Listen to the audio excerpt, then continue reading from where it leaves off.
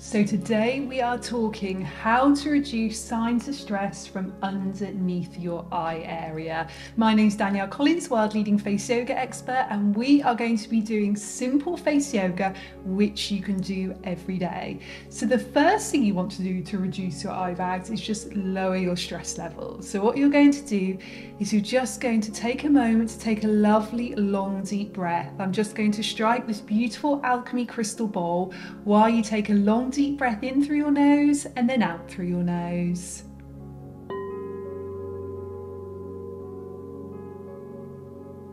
And one more, breathing deeply, exhaling for as long as you can.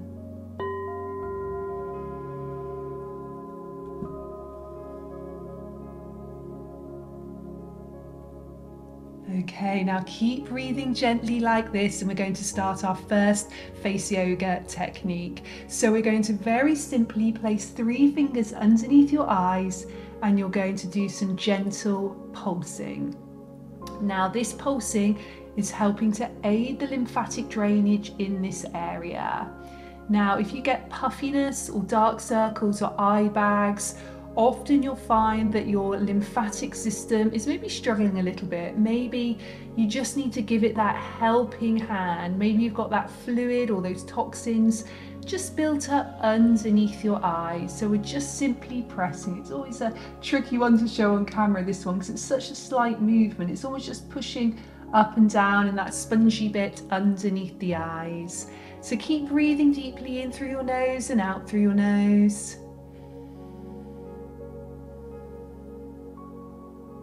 And then you're just going to bring your hands here, lower them down, and just pulse on your collarbone. That'll just aid your lymphatic drainage.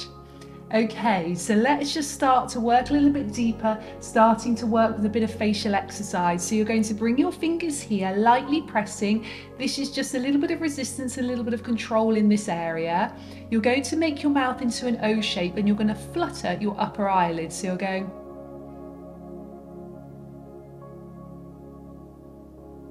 I know it can feel a little bit funny, this one, but it's a really good one. So keep this going whilst I explain this to you. So your O shape doesn't need to be really pulling too much. Just a gentle O shape is fine. Keep going with your fluttering, because this is also working just underneath your eyebrows, but it's also working under the eye area. So strengthening and toning this part of your orbicularis oculi muscle around the eye. And as you strengthen that muscle, the skin attaches tightened and tautened. So let's just do 10 seconds more.